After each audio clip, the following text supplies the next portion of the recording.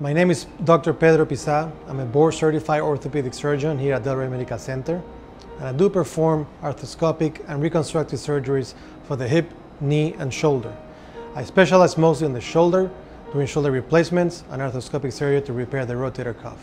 I practice at Delray Medical Center because it's an excellent hospital. It has won multiple awards for clinical excellence for the last 10 years. It has great OR staff, great nursing care. The quality of care in the entire hospital is excellent. I feel very relaxed when I come here. Orthopedic surgery is a field where technology goes hand in hand with the outcomes of the patient. I think the administration allows me to use the latest technology, including arthroscopic surgery equipment, minimally invasive equipment for total hips and total knees. It also offers private patients' rooms with bed available for the family members, which makes it a speedy recovery for the patients and a comfortable experience for everyone. At Delray Medical Center, I perform multiple procedures, including hip and knee surgery, replacement, and sports medicine surgery for those. But I do specialize mostly in shoulder surgery, performing arthroscopic rotator cuff repairs using the latest technology. We're using patches to fix the rotator cuff, allowing them to do load sharing so that the tendon can heal in a proper fashion. We perform reverse shoulder surgery, which is a replacement for patients that have very limited range of motion of their shoulders and allows them to regain that motion that they've lost for the last couple of years. Candidates for shoulder surgery include multiple patients from every aspect of life.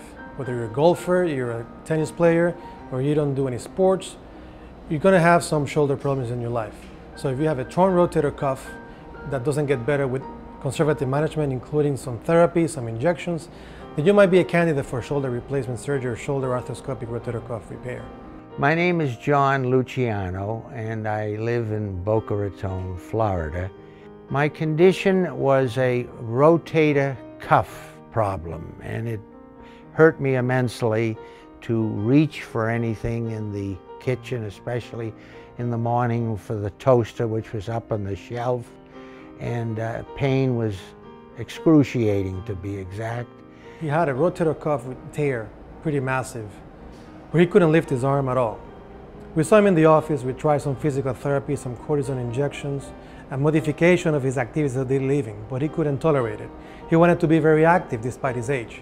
So we brought him to the OR. Through arthroscopic surgery, we fixed his rotator cuff. He went through a prolonged rehabilitation process of about 3 to 6 months, but he's now able to perform activities of daily living without any pain to his shoulder. He's able to reach above his shoulder level and perform activities that he couldn't do before. The operation was most successful. The therapy part was the hardest of the whole thing, but it worked. I had 2 seminar visits. The second time it was after I had the operation, so I could listen to these other people who didn't go through what I went through. People were asking all kinds of questions about the operation, and I let them all ask the questions while I stood by and listened so that I could be the last question. He says, "All right, one more question."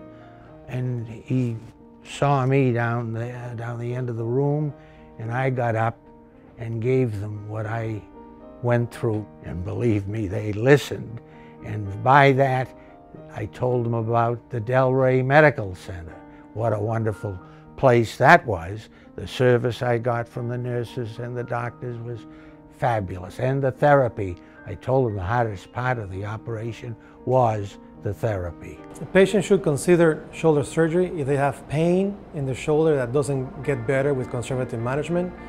Nowadays, the new technology and a new minimally invasive surgery allows the patient to have a better recovery, speedy recovery to go back to the activities they want to do in life.